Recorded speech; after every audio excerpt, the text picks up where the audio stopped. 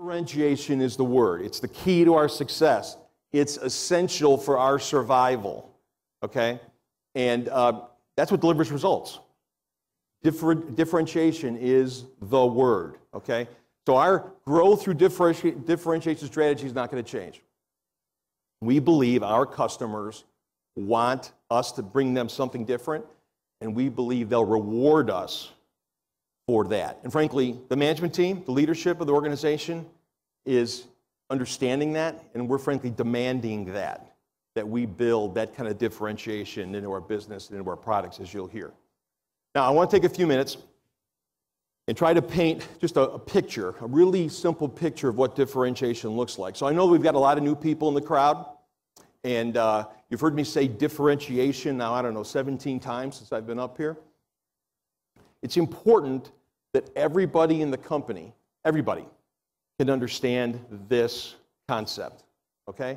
And some of you say, well, it's pretty easy, and I get it, but I just want to make sure that everybody gets it, right? So whether you're in operations, or sales, or finance, no matter where you are in the company, whether you've been here 5 days, we always have somebody at the GMC who just joined the company, like yesterday, right? And then we've always got somebody who's been here, this is their, I don't know, umpteenth GMC. So, sometimes people say, well, Don, you're repeating yourself. That you're going on and on about the difference, or you're going on and about this, and sometimes people, they'll say, well, I wonder if he knows if he's repeating himself. I know that I'm repeating myself. Believe me, I haven't lost it yet, okay? So why would I repeat myself? Well, 2 reasons. Either one, it's critically important, absolutely critically important. How many times have I said safety is our top priority? And even though most of you know that, and even though that's never going to change, I'm going to say that in my lifetime probably 1,000 more times, because it's critically important that everyone understands, there's no confusion, that safety is our top priority. So I repeat myself when something is absolutely critical to our success. I also repeat myself when I feel like we don't get it yet, okay? Or when somebody's not listening. Or when, we're in the second or third meeting and a progress is expected and progress hasn't happened. Then I feel like it's time to repeat myself, okay? So it's also important to repeat myself because we have new faces.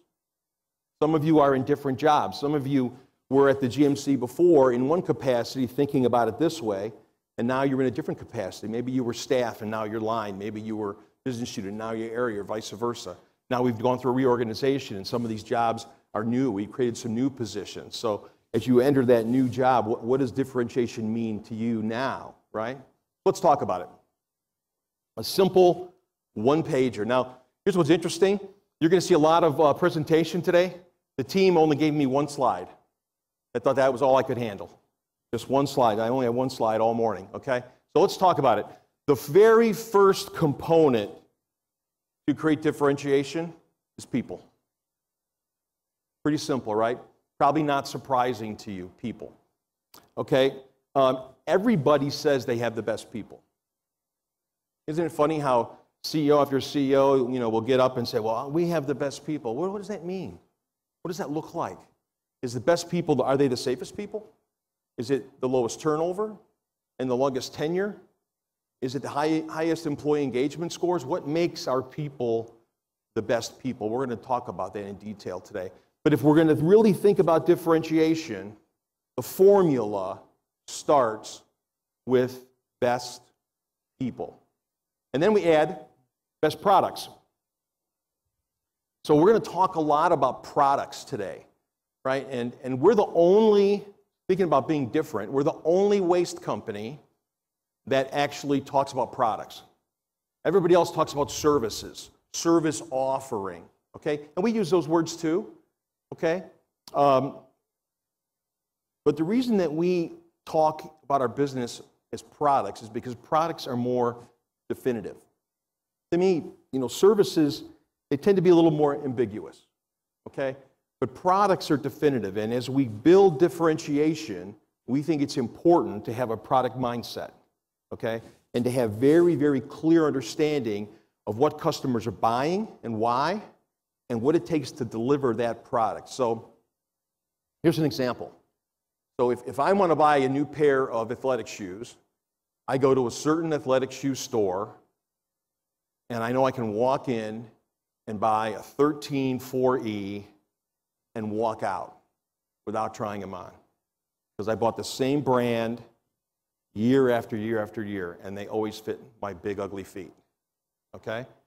Now, because I'm so brand loyal to that product, because I know it's a perfect fit for my needs, now I can just go online and order that same product. And bibbidi-bobbidi boop, 2 days later, it's on my doorstep. Okay, so I know what I'm buying, I know what to expect, and when I get that product to me, I'm not disappointed. Does that make sense? And that's why we're going to continue to talk about products. And again, we're the only waste company that uses that vernacular, but it's important to point it out. So, best people plus best products equals what? Differentiation. That's it.